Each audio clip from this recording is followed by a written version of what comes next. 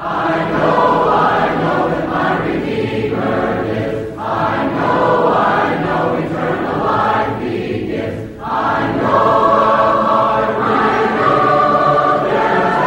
my Redeemer lives. Yikes, that scares even me. It is scary when you sit back and you look at yourself and you see yourself maybe as others do.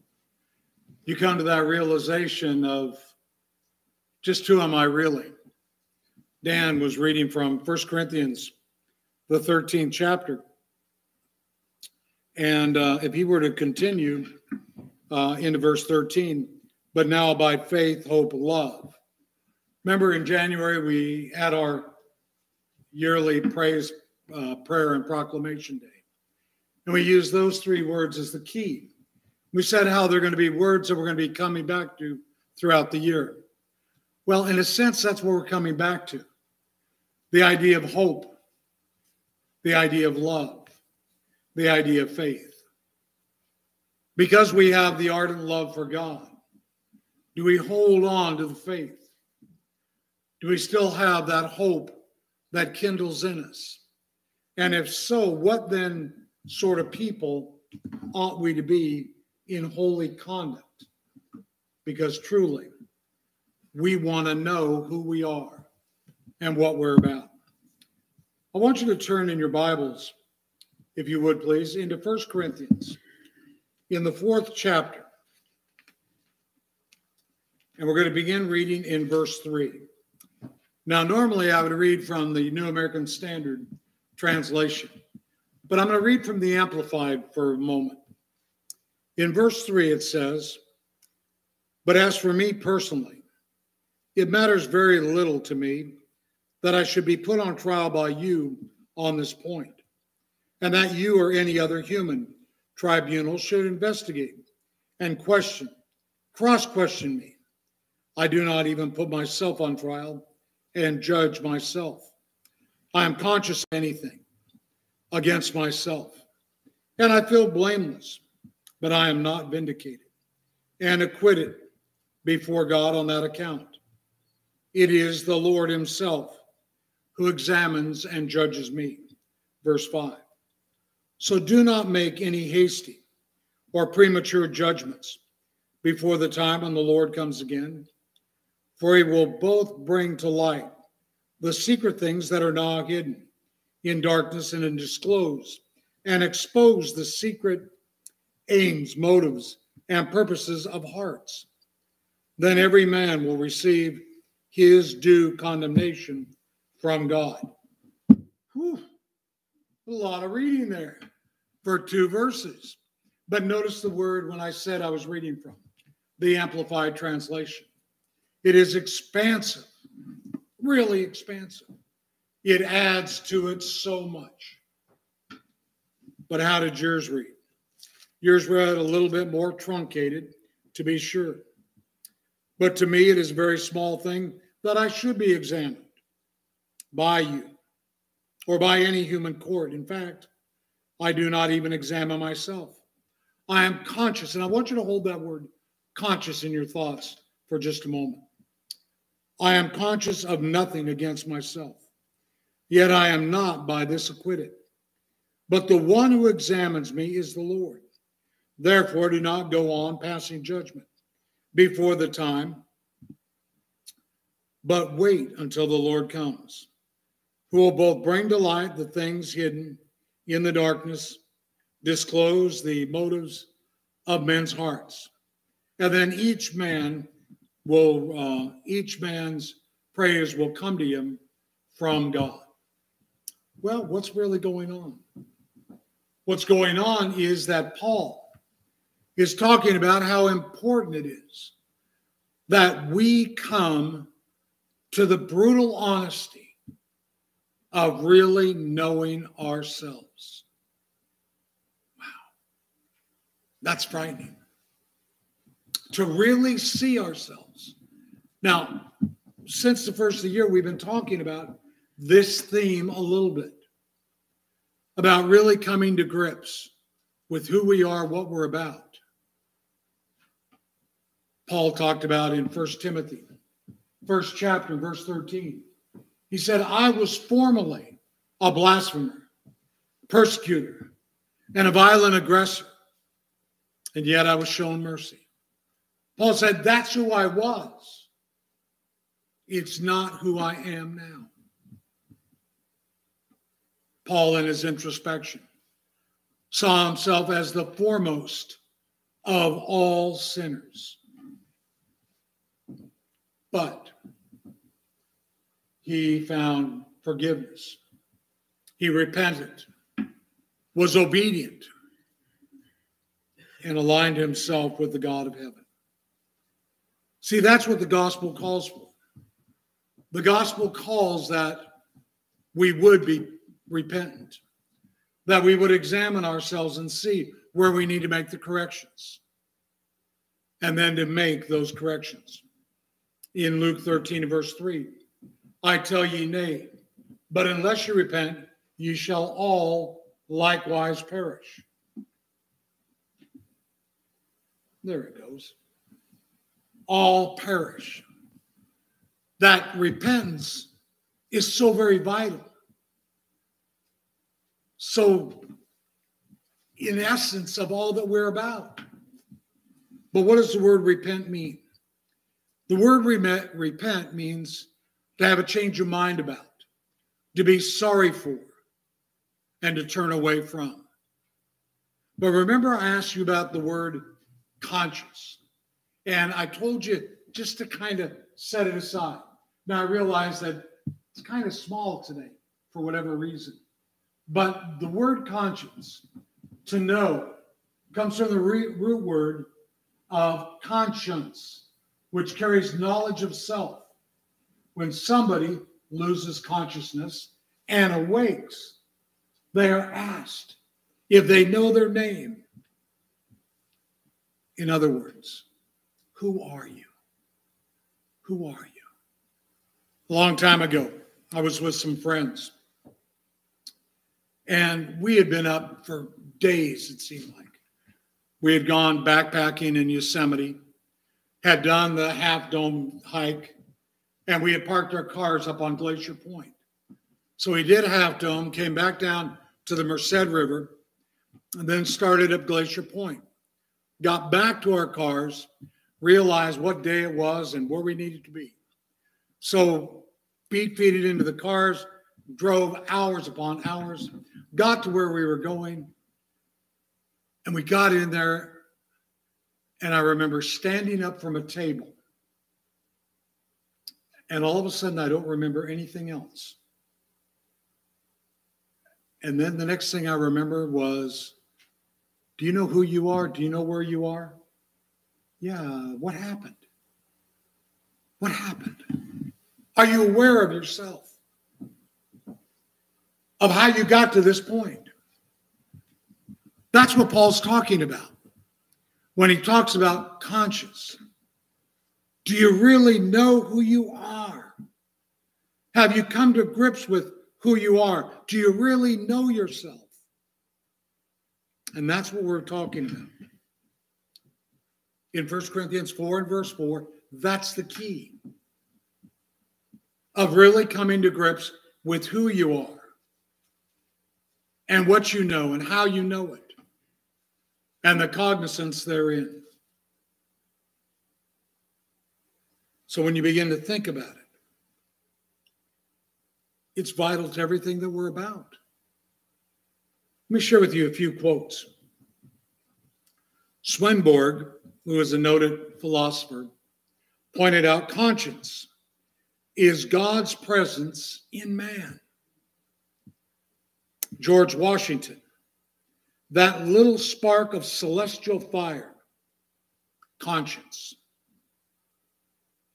Marcus Aurelius said, if anyone can demonstrate to me, convince me that I am thinking or acting incorrectly, I will happily change.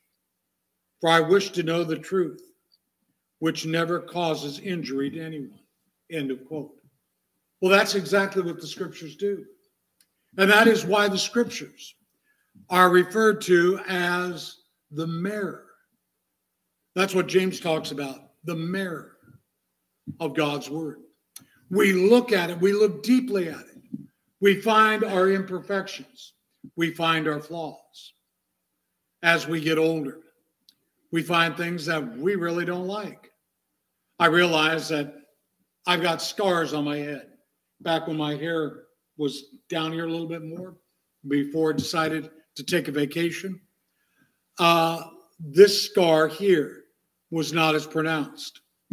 But I also noticed that I'm getting a lump here. And I go, I haven't had that lump there before. And then I'm getting something here, something there. And I got this big thing right here that I try to push back. But it's who we are. And the mirror doesn't lie to us. Nor does the mirror of God's word lie to us. And that's what we're talking about. How does God see us? It's one thing how we try to portray ourselves.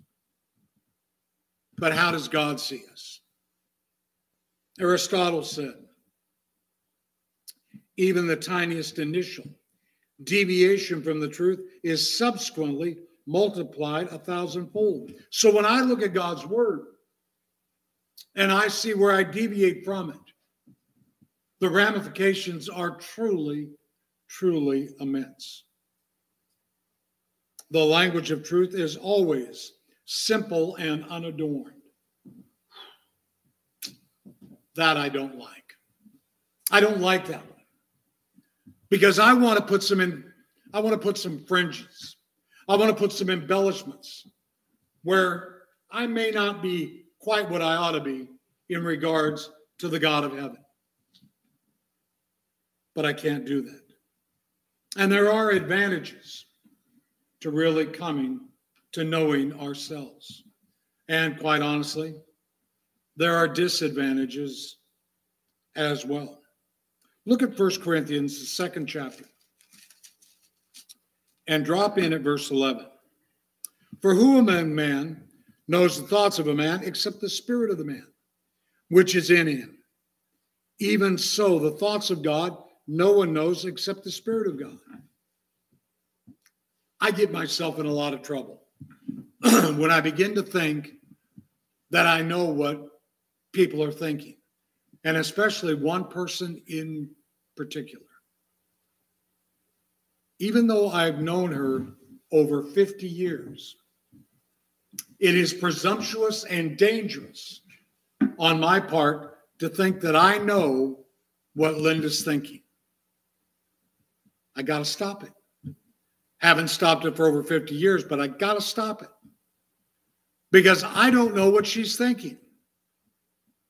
No one can know what goes on in the mind of another. And so I've got to look to myself. And I've got to determine what I'm about. My responsibility in that regards is to me. And we can only know what others want us to know about them. There's a lot going on in Austin's mind. Sometimes we think probably not, but there's a lot going on in his mind. And Austin chooses to let us know what he's about. Same thing with me. I choose to let you know what I'm about. But there are certain things I choose not to. You don't know where I stand politically. And there's a reason why I don't let you know that. I am neither Republican nor Democrat. You know that much. I'm not a libertarian. I keep saying I'm confused. The longer you know me, the more you know I am confused.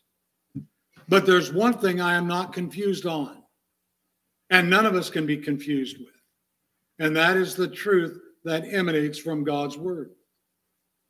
So what I've got to do is I've got to look inside of myself. I've got to come to grips with who I am and what I'm about. And I've got to see me as God sees me.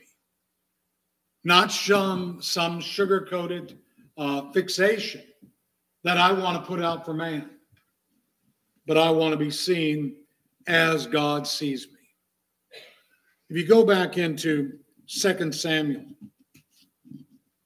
and if you look in at the 16th chapter, you find something rather interesting back there. Because what you find there is that God does not look at the externals. God looks at the heart. And so it was when you go back and you see they were trying to select one to be king. And David was not even brought before. Oh, he's too pretty looking. He's too frail. He's not the type that would make a good king. No. God said, that's the one I want. Because I am concerned with the heart and nothing else.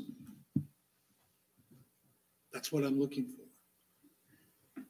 That's what I long for.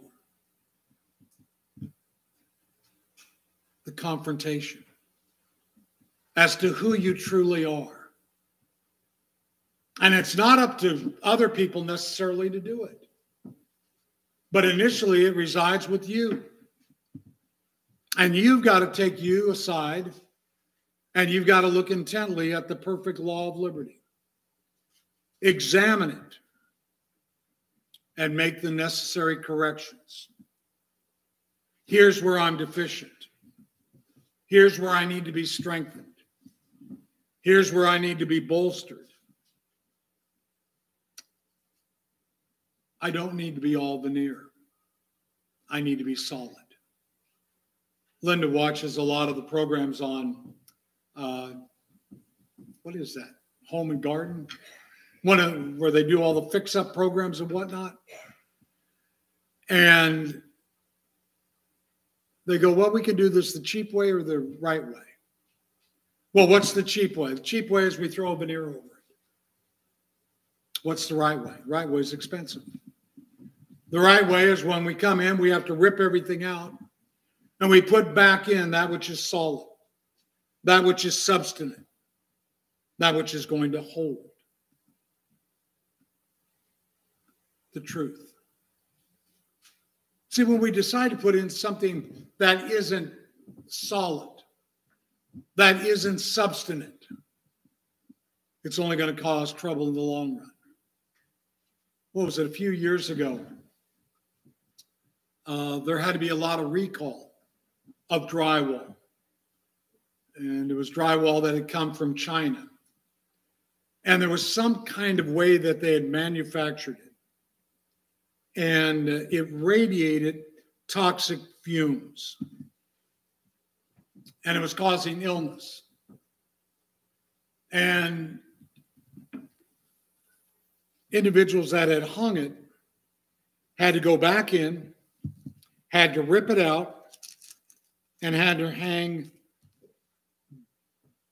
drywall that wasn't with contagion. On the outside, it looked like great drywall. Now, I don't know drywall the same way Randy does. I don't know veneer like Dan would. But you look beyond the outside coating. And that's what we have to do with self. Am I but a veneer of what I should be? Or from the inside to the outside, I am radiating what God would have me to be about. Look at Romans 14, verse 4. In Romans 14:4, Paul writes, "Who are you to judge the servant of another? To his own master he stands or falls. Stand he will, for the Lord is able to make him stand." Who am I in service to? I'm in service to the God of heaven. That is who I have to please. So I look at myself and I say, am I pleasing in the sight of God? That's blunt honesty. I realize Linda had the photo album out the other day, and we were looking for something specific. And I looked at the photos then, and I realized now, I no longer am the man I was 50 years ago, 45 years ago. The individual that sat overlooking a lake, slim and svelte, flowing hair past my shoulders, robust beard. I'm not that guy anymore. Guy who could hike and climb mountains. I'm not him. Somewhere along the line, something happened. And so I have to look at myself now as I am. Am I going to be a used to good? Or am I going to recognize, here's the reality of where I am? So I look at myself physically and I go, oh, I'm no longer that. But I look at myself internally. Here's where I was then. Where would I much rather be? The individual that has pressed on to maturity and realizes you're not there yet, and you've got a lot more work to do, God's not done with you? Or that individual that thought he had it all figured out, that life was just right there, I've got it figured out. I wasn't a Christian at the time, had no clue, thought I knew, was studying Shintoism, Buddhism, and any other ism that was not Christianity. I've got it figured out. I didn't even know the questions to ask.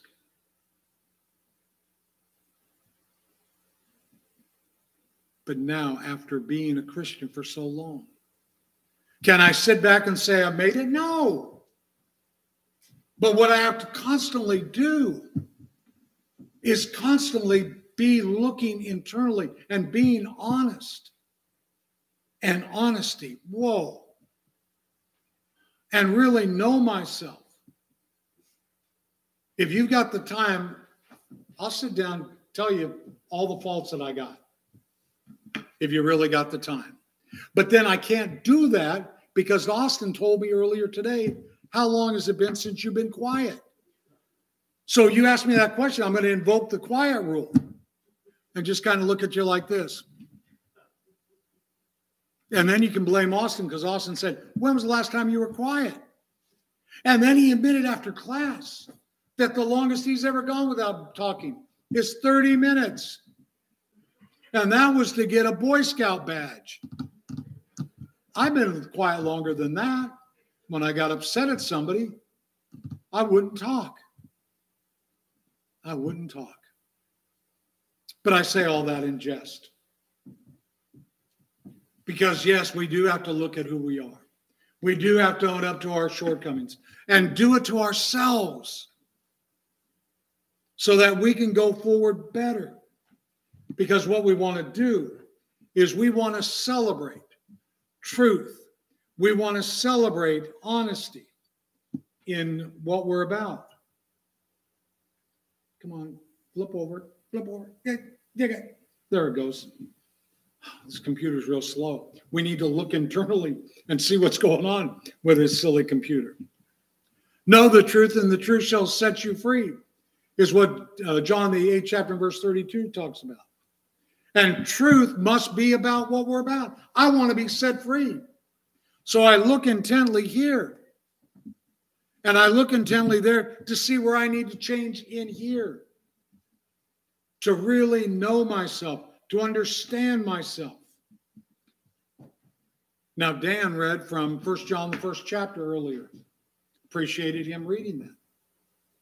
Because as you read through it, you realize that not one of us can say that we haven't made. If we say that we have not sinned, we lie, and the truth is not in us. So we look at where our sin is. We look at where our shortcomings may be. And then we make the necessary changes. You know Romans 12, verses 1 and 2 so well. Now I beseech you, therefore, brethren, by the mercies of God, that you present your bodies a living sacrifice, wholly acceptable to God, which is your spiritual service of worship. And do not be conformed to this world, but be transformed by the renewing of your mind, that you may prove what the will of God is, that which is good and acceptable and perfect. That idea of transformation is ongoing. It is something that we are continually about. I was in the back part of the house yesterday, and we have a sliding door off the master bedroom. And it was open, and I was looking outside, and I saw this most resplendent butterfly. And I was just thinking of the change that that butterfly underwent. And I watched it for quite a while. Beautiful. That's us. The metamorphosis, the change that's talked about there in Romans 12, 1 and 2, is exactly us. We go from that worm state.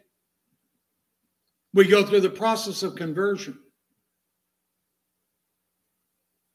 And it is a process. And we come out beautiful and resplendent. But it is a process. That's what Paul's talking about. Over in Ephesians, the 4th chapter, verse 24. Put on the new self, which in the likeness of God has been created in righteousness, holiness, and truth. Remember, I told you, I looked at the pictures. Here's what I was. And I remember my secretary, after I had obeyed the gospel, she realized that there was a change in me and talked to me about it. And we were having a company gathering. We had reached some goal that was set. And I said, okay, well, reserve the Cobra again. And out of my expense account, I'll take care of everybody's dinner. And everybody can go there, order whatever they want. I'll take care of it. And she said, is there going to be an open bar? I said, no. She said, but in the past, I go, that was the past. I'm a Christian now.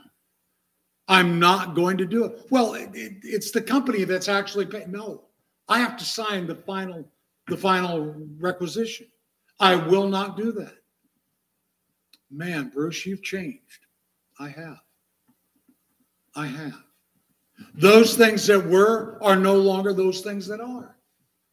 So in that one instant, she really saw it in me. And over the next several months, as I began to go through the process of conversion, she saw more and more and more. And I would like to think that people that knew me way back when see in me even more of a change. I loved going up to Red Bluff a few years ago, doing a gospel meeting. There was a woman there that, well, it was Mickey Kane. Her husband, Bill, was the preacher where I was at in Coburg Road shortly after I was baptized. Larry Houchin had left, and Bill and Mickey moved there to begin the work. And so I saw Mickey, and I hadn't seen her for years. And it was so good to get caught up with her. And she took me aside and said, you've changed a lot. And I said, I hope it's been for the good. She said, yes, it has. I didn't ask her how I changed. But it was good to see that that change process was continuing. In each and every one of us, it's got to continue. Joy has been a Christian since when Napoleon was a private. But Joy is going through changes. And that's the way it should be. We constantly grow and develop. We press on to maturity. But it is for us to look and to say it.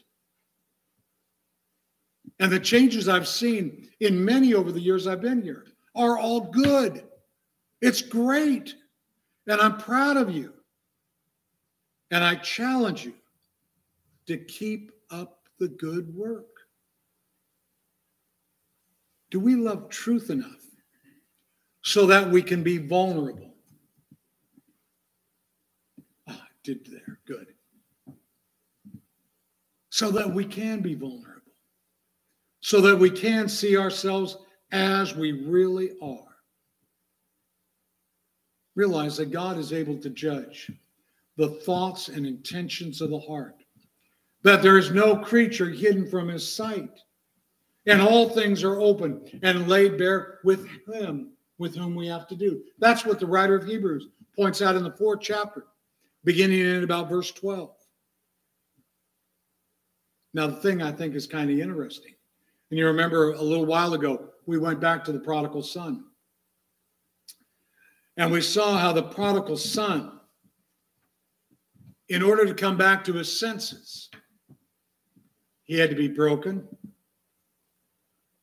And he had to be broken again and again before he finally came to his senses. And then he realized what he needed to do. Then he made that resolve. Then he made the determination in order to really do what was necessary. So, as we simply look at ourselves in the mirror, we have to ask the question, is that really me? Is that really the person I want to be? And I'm not talking about the mirror that is the reflection of the physical. I'm talking about the mirror of God's word, the reflection of those things that are spiritual. It's really hard to be totally, bluntly honest with ourselves. It's hard. I can't say how hard it is for you, because Paul even said, well, that's not our point. But I can only say how hard it is for me. It's hard. It's hard. Because I like to think of myself one way. But then when I look at myself, I go, oh, that can't be me. That can't be. But it is. Don't you hate it when you see a picture of yourself? I don't like to look at myself at all. Saw a picture of myself from when we went to Albuquerque to do a series of gospel meetings. I did not like what I saw. I looked at Linda, I said, who's Jabba the Hutt there? And she goes, that's you. No. That ain't me. Yeah, it was. I went and tried out for preaching one time. And one of the questions that was asked on the handout, and I actually saw some of the responses. Does he look like a preacher? And one person said, no, he's too fat. And I go, well, I realize that I put a pound or two on over the years. But what does that have to do with preaching? But that's how that person saw me. The congregation was extremely superficial, I thought. Why would they even put that on there? Rather than, did he preach the truth? Did he do this? Did he do that? Needless to say, I didn't go to that congregation. But it was interesting. So it made me again stand back and say, well, how do people really see me? How do they see me? I guess the most important is not how people see me. Because if I'm being seen by God in an acceptable way, does it really matter how people see me? Because if I'm doing what God would have me to do, then ideally people see me as trying to be true and genuine. And I'll admit I'm a work in progress, as we all should be. Well, the lesson is yours this morning. I know today we drove down here and church building, church properties were full to the overflowing. It is, according to man's concept, it is Easter. And everybody goes to church on Easter. Not here. We're kind of down today, but we know a lot of people are gone. But this was not a quote-unquote Easter sermon. And it wasn't intended to be. Because each and every first day of the week, we celebrate the death, burial, and resurrection of Jesus Christ as we partake of the Lord's Supper.